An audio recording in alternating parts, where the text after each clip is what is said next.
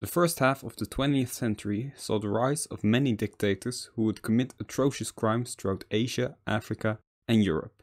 Today, we will explore the drug abuse of probably the most famous of these tyrants. Hello there, my name is Tristan, and today we're going to take a look at Adolf Hitler. And damn, I've probably chosen a very bad timing to do a face reveal, but whatever, let's roll with it. So the man who gave Adolf Hitler his medicine was Theodor Morell.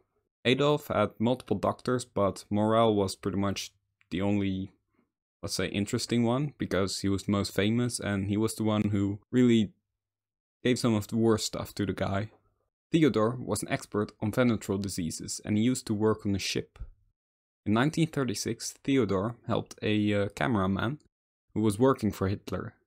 His reward was going on a dinner in Venice where Hitler happened to be.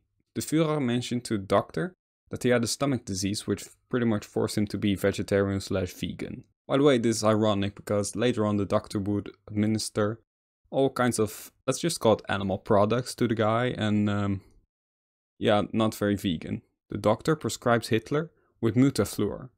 And what's Mutaflur? And Mutaflur is pretty much a capsule with inside of it bacteria that came from the intestines of an officer from World War I, and that was supposed to help against his stomach aches. I find that very creative medicine, to say the least.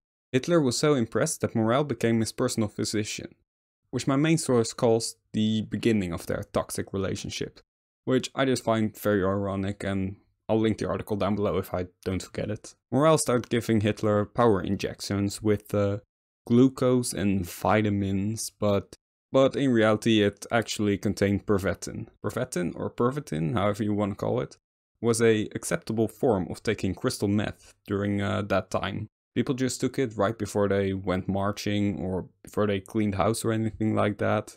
And yeah, also something fun about Morell.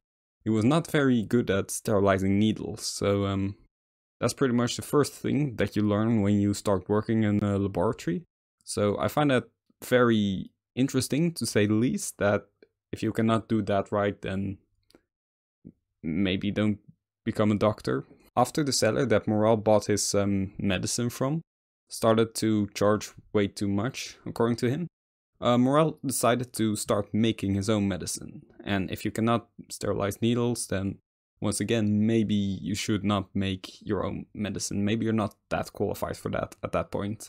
But the doctor also did some nice things. When Hitler and Hermann Göring and some other higher Nazi officials were debating with the president of Czechoslovakia, and Hermann Göring mentioned that the plan was pretty much to bombard Prague, then the prime minister pretty much fainted, and Dr. Morell was right there to help him back on his feet. So once again, that's very nice of him. Fast forward to 1941. Things did not go so well in Russia. Hitler felt so bad that the doctors decided to just inject him of vitamiltin, which is basically speed, calcium, and glyconorm. Now, what is glyconorm? It's a steroidal hormone that's derived from the intestines, mainly the liver and other things like that, from farm animals. So that's not very vegan of you.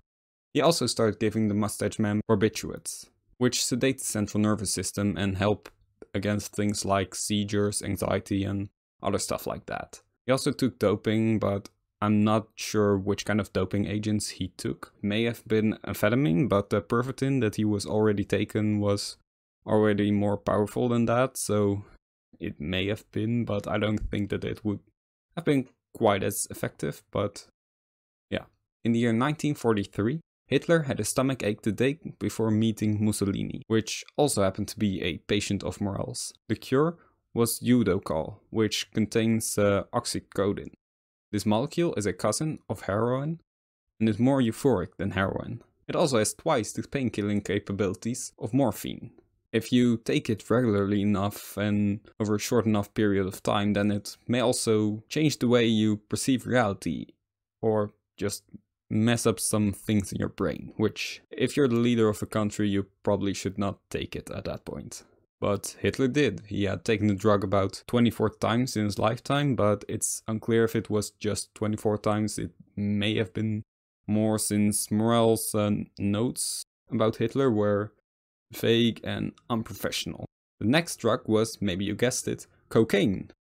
At the time in Germany it was pretty much seen as a Jewish drug, but Hitler still took it about 50 times, and he did not take a small amount either. On October 1st in 1944, Hitler even took an overdose and went knockout. Yeah, fun. According to Norman Ohler, Hitler's veins were completely ruined from all the opioid injections that he had to endure. Here's a fun list of everything that he happened to take. Finally, Morell gave Göring and some other high-ranking military officials in Germany their cyanide pills to take in the last days of the Third Reich. Well, that's pretty much the end of the video. If you made it this far, thank you for watching, and I hope you learned something or at least enjoyed yourself.